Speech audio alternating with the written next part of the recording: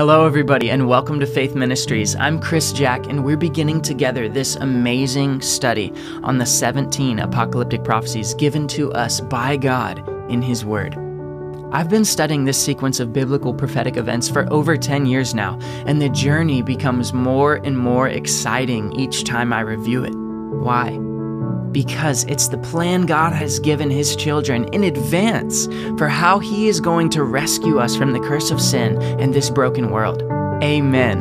The sacrifice of Jesus on the cross of Calvary was actually the pivotal setup for the climax of the story of redemption, a majestic God of love on a rescue mission to take His people home and to secure the integrity of His kingdom forever.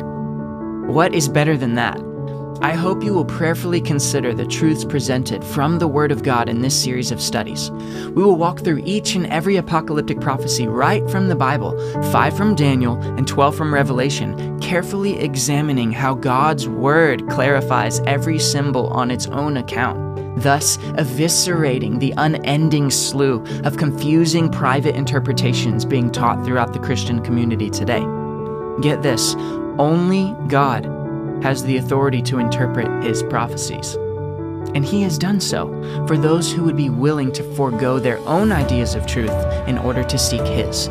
Now, like the 4 rules of math, addition, subtraction, multiplication, and division, the 4 rules of prophetic interpretation are also self-evident. They can be cross-checked and cross-referenced, they are verifiable and repeatable, and they force us to align our thinking with God's Word and His Word alone.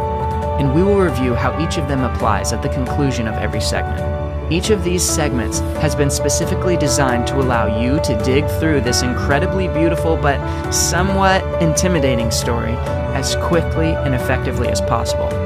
Now, because of this, certain teachings and scriptures may actually raise more questions for you than they answer, but it's okay. This is a good thing. I want to encourage you to take notes, pause the videos, do your own research, and dig deeper wherever the Holy Spirit calls you. Don't take my words as gospel. Allow the Bible to speak for itself, and you will be greatly rewarded. As you journey through this study, remember, precious metals and rare gems are not found on the surface of the earth. They're found in the depths. The Bible says the Lord is more precious than rubies, more costly than gold, more beautiful than diamonds. You see where I'm going with this? There is nothing better than mining for treasure in the Word of God. If you need them, we've provided an abundance of resources for you at rrfaithministries.org. So check them out if you're looking for more. Well, it's time to buckle your seatbelts for the adventure of a lifetime as we look together at what God says is coming next in the 17 apocalyptic prophecies.